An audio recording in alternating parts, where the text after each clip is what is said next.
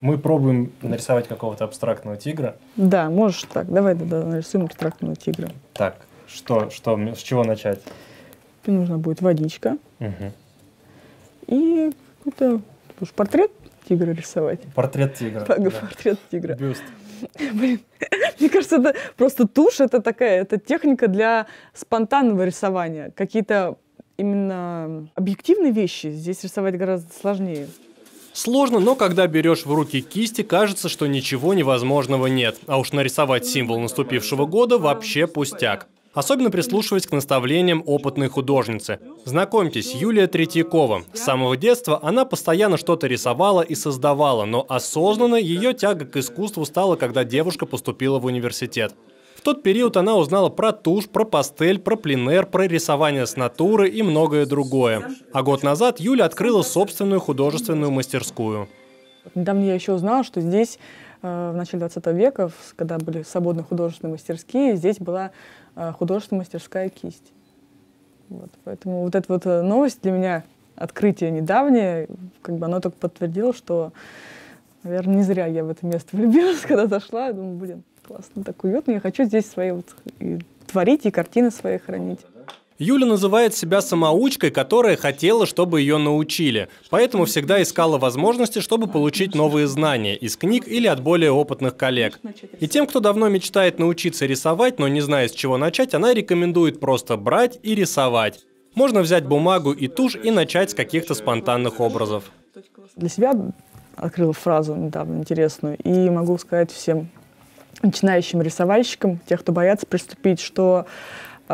По-моему, это от Александра Рышкина. Это было, что в искусстве нельзя облажаться. Искусство — это путь. Вот. То есть это вот критическое мышление, когда ты начинаешь рисовать и сам себя уже загоняешь в какие-то рамки, что у тебя что-то не получится. Нет, здесь каждая твоя ошибка — это ступенька к самосовершенствованию.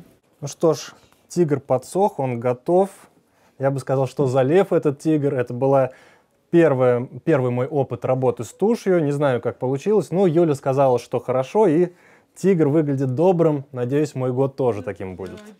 Помимо того, что наша героиня сама рисует, она еще и преподает. К ней в мастерскую приходят люди абсолютно разного возраста и опыта. Начинаются занятия, конечно, с проверки домашней работы.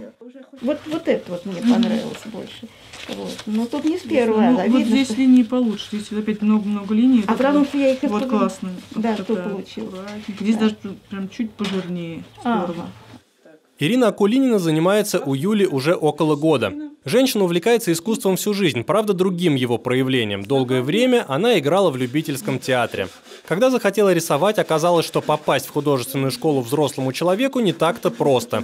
Но в результате открылась Третьяковка. Каких-то амбиций у начинающей художницы нет, просто творчество приносит ей море эмоций.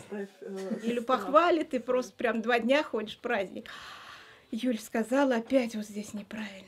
И все. И на неделю скучно становится. Немножко злюсь на себя. Ну почему не понимаю, почему не получается? Потом думаю, да неважно, все равно не брошу. Вот. Тем более Юль все время говорит, что каждая ошибка – это ваш шаг вперед. Вот. Вставай и дальше иди. Вот. Ну, вообще мне нравится. И, конечно, много зависит от преподавателя, а с Юлей не скучно, очень интересно общаться. Юля каждую, мне кажется, минуту что-то новое придумывает. Юля создает различные инсталляции, выжигает по дереву, да даже кофту, в которой вы ее сейчас видите, она украсила сама вручную. А Третьяковка – это не просто мастерская и школа рисования. Это настоящее арт-пространство, где проходят тематические вечеринки, встречи женского и литературного клубов. Словом, талантливый человек действительно талантлив во всем. Дмитрий Сергеев, Станислав Попов, Александр Щеднов. Область новостей.